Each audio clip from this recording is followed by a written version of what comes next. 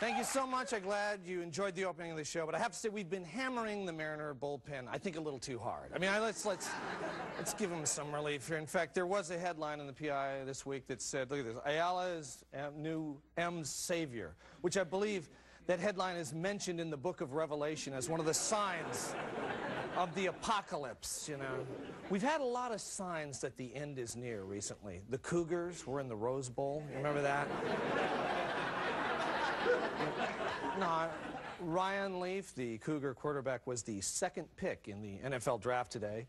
He's going to San Diego. Great player, not a real good negotiator. He signed his contract for a case of Schmidt, a Camaro, and tickets.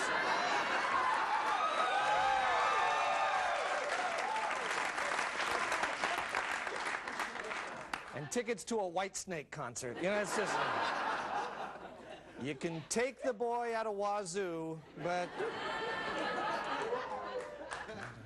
Anyway, it was tax time this week, always an interesting phenomenon. Everyone gathers up all that money. Oh, didn't expect that response. Jeez, you know, always surprising. Anyway, everybody gathers up all that money and we all send it to Utah, which, yeah. Can you imagine the reasoning that went into that decision? They're sitting back there and watching. Well, let's send it to the Northwest. No, it'll get all damp and those stupid hippies up there will try to mold it into flutes or something. We're not sending it there. All right, what about Florida? No, there's too many old people that give the money away to some nice young man for mowing the lawn, you know. And any place else down south, they'd put the money in the trunk of their stock cars, get liquored up and drive around the street firing out their guns. All right, look, let's be honest. It's either going to be the Amish or the Mormons. Let's flip a coin, you know. All right. The Mormons, fine. All right.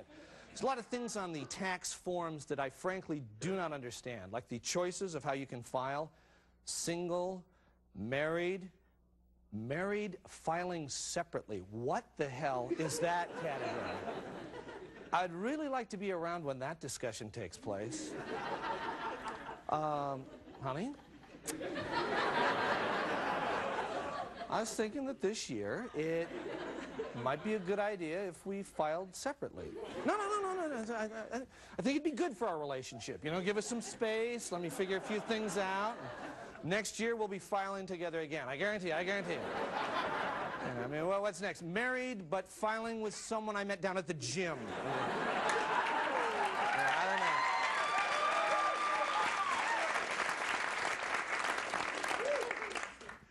I don't know, married but filing with the drummer from Pearl Jam. It doesn't. And then there's that box that you're supposed to check if you want to donate money to the presidential election fund. Okay, all right, so there's that box there. And I mean, I understand that donating, but it says that it won't raise or lower your taxes. So where's that money coming from? Where does that come from? I mean, they go over to some other country and shake people down over there? And they're diverting that money Sally Struthers is supposedly sending to kids. And then... Oh, see, no, oh, they didn't boo that one. It's like taxes. Boo. The poor kids' money. Oh, there's the box that says blind. We've all seen that one. It's a tiny little box. It's supposed to put a check there if you're blind. Then you have the choice of forms. There's the short form, the long form. The short form, very easy. That's the one you use when you're a teenager, you're still in college, and for a few years after college. But as you get a few years away from college, the short form starts to get pretty embarrassing, doesn't it? I mean, I got to mail my taxes. What is that, the short form? No. I just folded it up really tiny. I don't use the short form. You know, I got a lot of deductions, but, you know, I write really small. People claim a lot of things for deductions. We took an informal poll around Seattle just to get a general feel for it. We thought you might be interested. For example, Nordstrom deducted the cost of cleaning all the dresses that get returned right after the prom. That was them. Very interesting. Les Schwab deducted his expired free beef. That's a good idea. Mary Kay Letourneau deducted some strawberry kiwi lip gloss and a subscription to Tiger Beat magazine.